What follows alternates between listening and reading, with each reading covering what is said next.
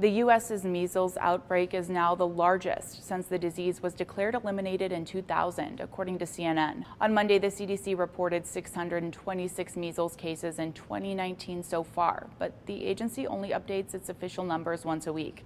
Since then, CNN says states have reported 55 additional cases, which pushes the outbreak past the previous highest year. 22 states have confirmed cases, but as of Monday, the CDC only considers 5 of them to currently have ongoing outbreaks, which is defined by 3 or more cases at once.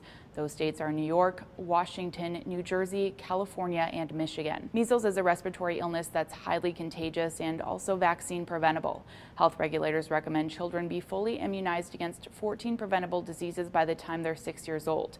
That includes the measles, mumps, and rubella, or MMR vaccine. The growing number of unvaccinated children has government officials concerned. One of them is Ned Sharpless, the new acting commissioner of the FDA. In his first speech at the agency, he said he wants to communicate the safety and effectiveness of vaccines to the public.